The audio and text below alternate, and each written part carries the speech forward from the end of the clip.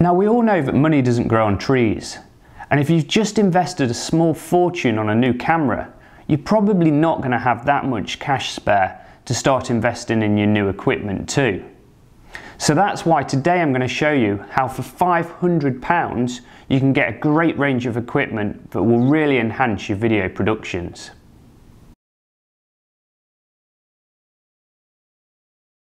Yes, you heard me correctly. For £500 I'm going to get you the best kit I can find.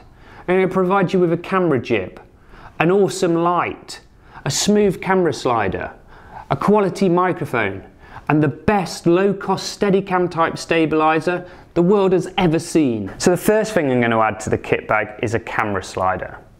Now, camera sliders have become a staple part of the kit bag in recent years, and they have done because they just allow you to get that beautiful bit of smooth movement.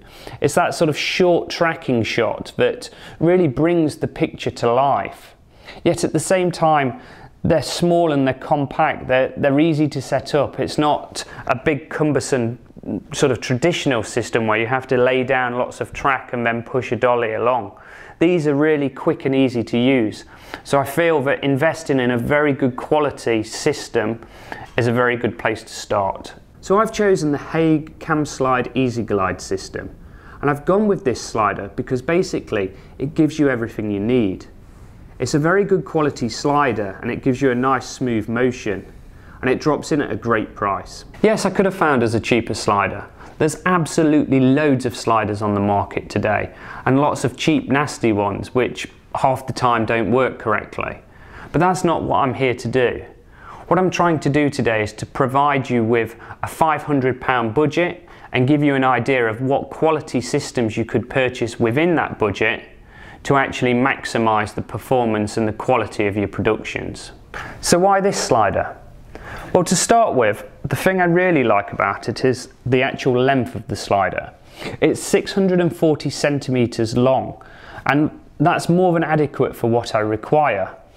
Yet it keeps it nice and small and compact and lightweight for travelling with. Now, I tend to find that a lot of people get a little bit carried away with sliders where they want metre length systems, when if you actually think how long that shot is realistically going to be on screen for, you don't even need something as long as 640 centimetres for most shots. I mean, don't get me wrong, there are instances where a metre system would be beneficial, and certainly if you're doing some time-lapse work, then a longer system may be a better option. But for standard tracking shots, as in a little bit of a slider shot, 640 centimetres is more than adequate. Now, the Hague CamSlide Easy Glide rails, they have this wider profile to them, both on the rail and the actual carriage as well. And this really seems to help ensure you get a nice smooth movement. With all camera sliders, they have to have a certain amount of free movement in order to allow that sliding motion. But at the same time, if they get too much, you can start getting some play in there. And as a result, with a larger camera setup or one that's more difficult to get balanced, you may find that you start getting some wobble as you're moving it across the rail.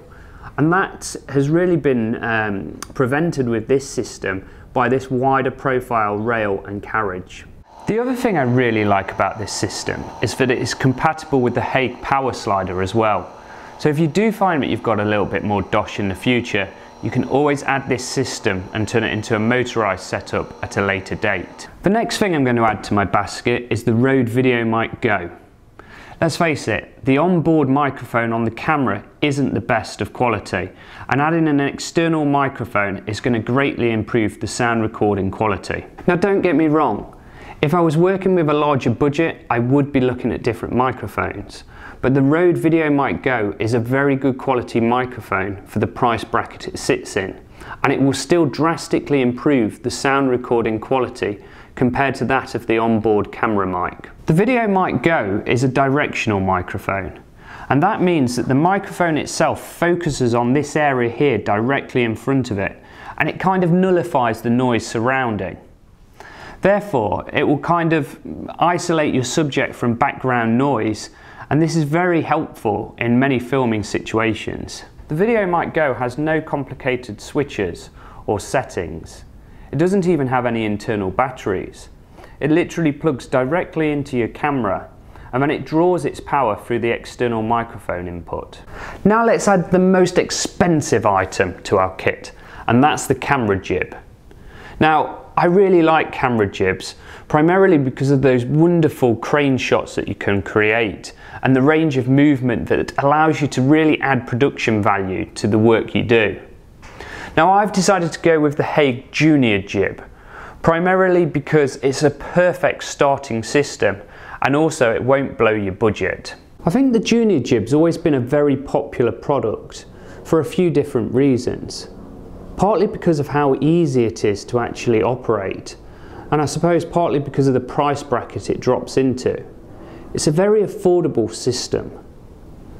It also incorporates the pulley type system so that you can actually control the camera on the end of the jib, and that allows you to tilt the camera up and down, which is a very crucial feature to have, and it's an aspect that's missing from many other low-cost solutions. So I suppose it's about time we shone some light on this kit. Now, I've decided to go with the Rotolight, and this is the Rotolight Stealth. Now, the reason I've gone with this particular light is because it is a decent quality light. It's also made by a very well-known and reliable brand, and it drops within the budget I have available. The Rotolight's powered by just 3 AA batteries, and it's a very nice compact system, and it feels very well made. It's an ideal solution if you just want to light up your subject slightly, or perhaps when you're using it for an interview. It can be used both outside or in studio setups, and it becomes a very useful piece of kit. Rotolight also include with it 7 different filters. So that leaves me with just £25. But luckily, I've left the best till last. Now, I've already provided you with solutions that will allow you to get nice smooth slider shots or wider ranging movements with your camera jib. But what we really need now is a device that will allow us to move around, to be on our feet, getting in between people and actually still creating a nice smooth shot. And for this, there's only really one product, the camera stabilizer.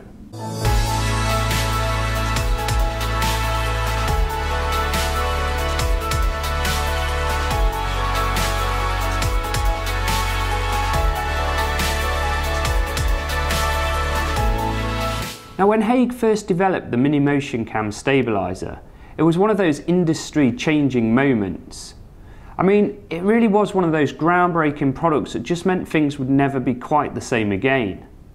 At the time, there were several options available for Steadicam type rigs, but they were all designed for the larger, more professional camera setups. There wasn't really anything for small consumer cameras, and these rigs, they used to cost thousands of pounds. So when the Mini Motion Cam was designed, it really filled a gap in the market and put camera stabilization into everyone's hands. The idea of a camera stabilizer is that it will take that bounce and that jerkiness out of your shot so that you can achieve nice smooth movement. So as you're moving around, it feels like the camera is literally just floating in mid-air. Now, without doubt, a stabilizer, especially a small handheld system like this one, is pretty much a must in my opinion for any budding filmmaker. They're just one of those products that really should get used to using. For a start, they're fun to use. They capture amazing footage, and they're now affordable as well. In fact, forget the rest of this feature. Forget the £500 budget and forget the other equipment I've mentioned so far. If you only have £25 in your bank account, use that £25 and buy yourself a Mini Motion Cam, and then just go out and start filming, and you'll be astounded to see the quality of footage that you can achieve. So that's it, £500 invested in great quality equipment, which is actually going to enhance your video capabilities. I've included below links to all of the products that I've discussed today, and if you don't already subscribe to our channel, please make sure you hit the subscribe button before you leave.